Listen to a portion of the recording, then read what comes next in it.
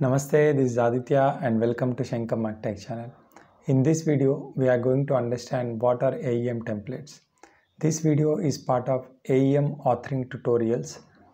The link for that playlist, I will give it out in the description box. If you would like to follow these videos in the sequence, you can check out that link. If you are liking my videos, please don't forget to subscribe, like and share.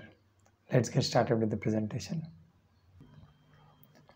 So let's first create a new page and then try to understand why we need AEM template and what exactly it is.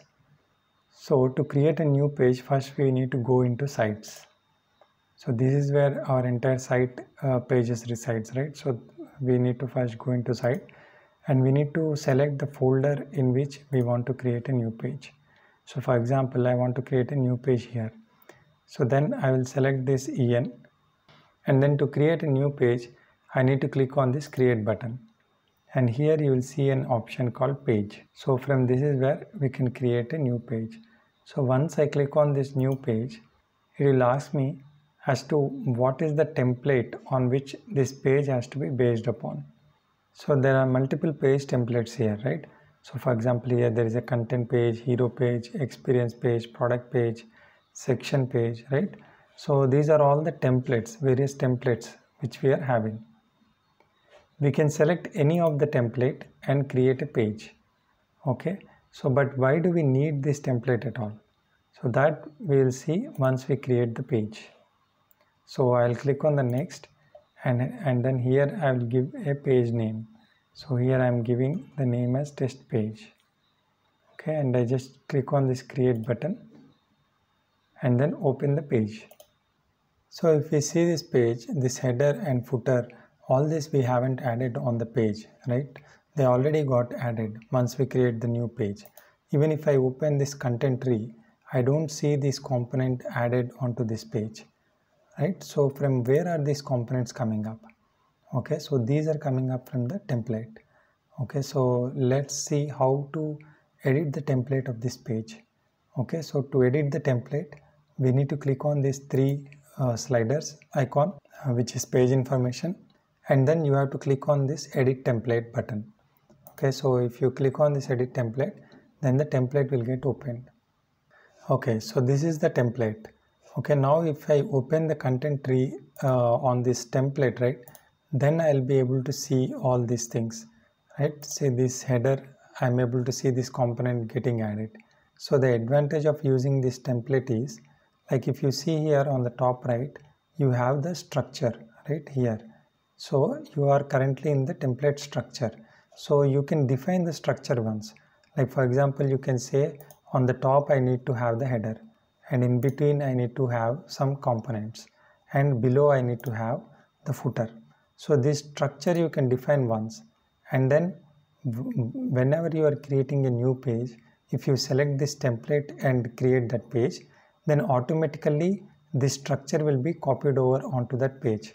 So as an author, you need not add all the time this header and footer on the page. You just add it once on the structure of the template, and then the structure will get copied over. And if you see here the below one, here you have something called as allowed components, right? So this says that what are all components are allowed on this particular page. For example, this is content page template, right? So you are saying on the content page you can add all these components.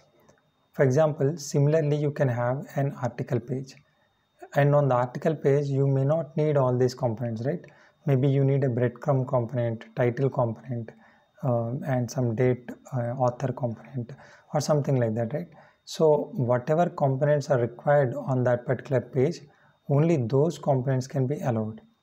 Okay, so that you do not give much flexibility for the author to be creative. Like for example, as per the UX design on the article page, if the author is not supposed to add for example this carousel component, then you don't allow that component on that particular page, right? So in that way you are restricting the author from doing certain things. And the second thing why we need to do this is to improve the page performance. Like for example, if only 4 components are required on that particular page, you allow only those 4 components so that page will get loaded faster. Instead of that, if you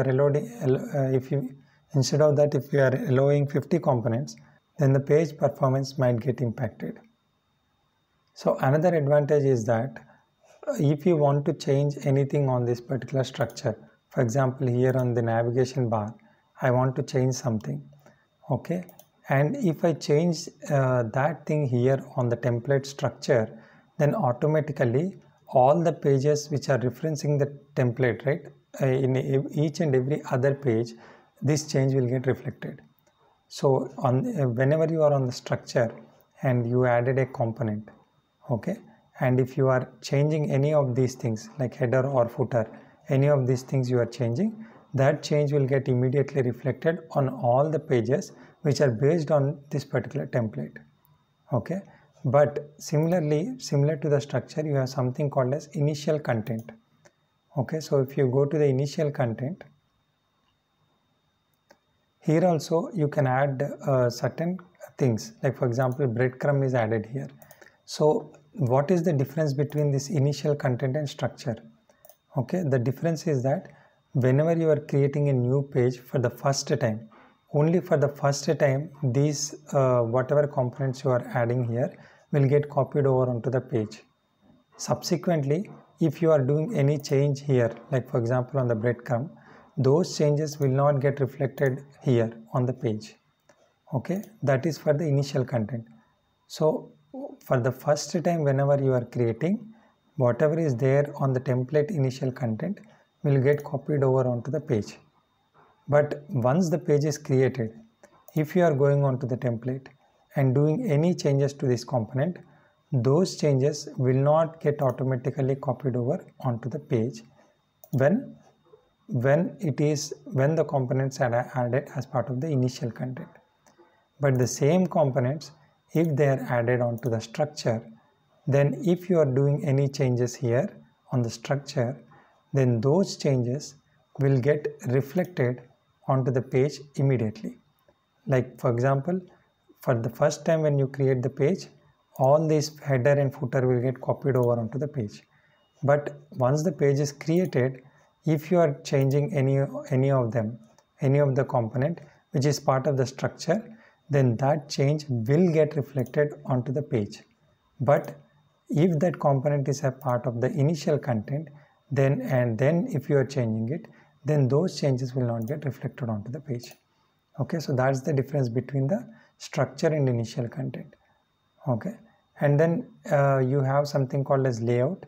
This layout is same, like you can see the layout in different screens, okay. How does this template look like in iPad, phone and Android phone, okay. So this is how you can look at these things, okay. So once you are back into the structure, here you have something called as allowed content or allowed components.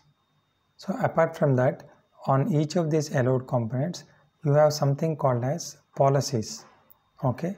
More about these policies in my next video. Thank you. Jai Hind.